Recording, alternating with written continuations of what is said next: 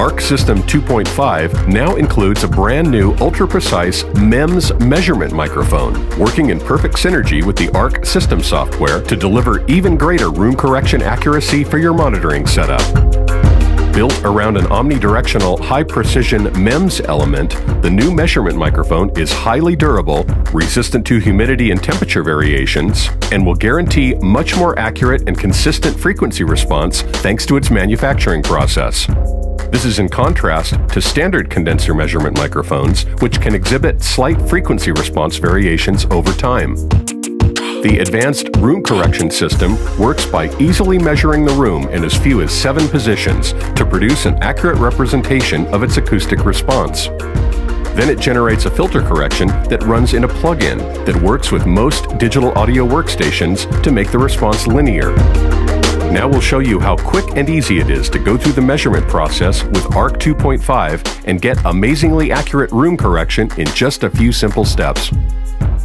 First, launch the ARC 2 measurement application. Select the ARC microphone you're using to perform the measurement from the available options. To determine which microphone type you're using, simply check the PN number on the label of your microphone and then select the corresponding one.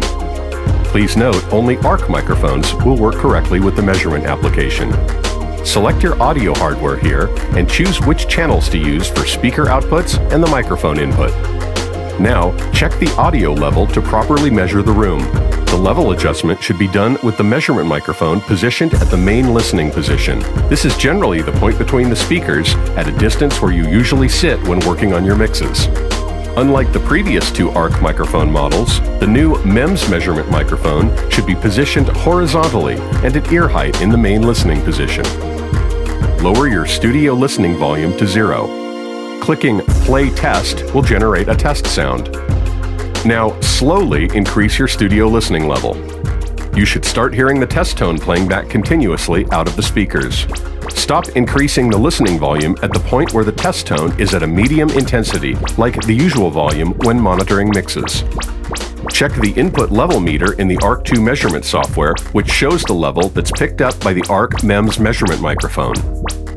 While the test tone is playing, slowly adjust the mic gain control on your audio interface or your microphone preamplifier to have the signal hovering within the OK range. The microphone level slider on the ARC 2 measurement software can be used for fine adjustments. Unlike other room correction systems, ARC 2 only requires measurements from 7 positions, which can easily be accomplished in just a few minutes.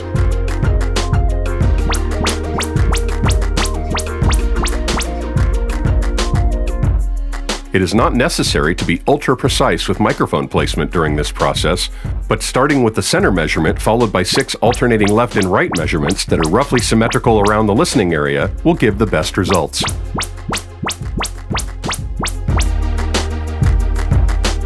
If you are planning to listen in a relatively small space, it is only necessary to complete the 7 measurements to properly analyze the listening area, even if they're fairly close together.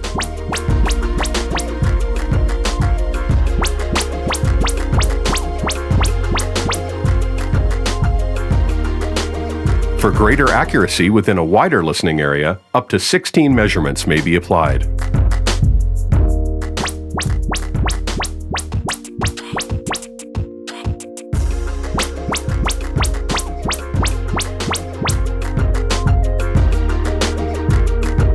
ARC System 2.5 can fix the response of a room from various listening areas at the same time. To do that, it needs to measure each listening area.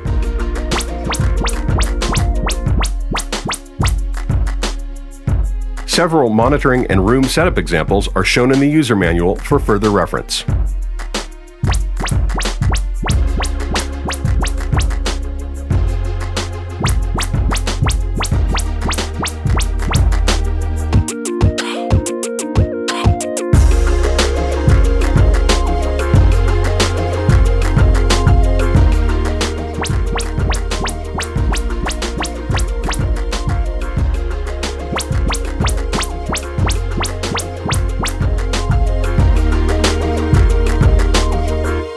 Once all the measurements are complete, you can save the room correction file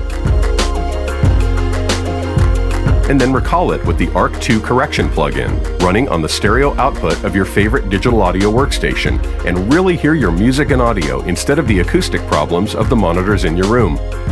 Now you can stop guessing and just mix. ARC System 2.5, only from IK Multimedia.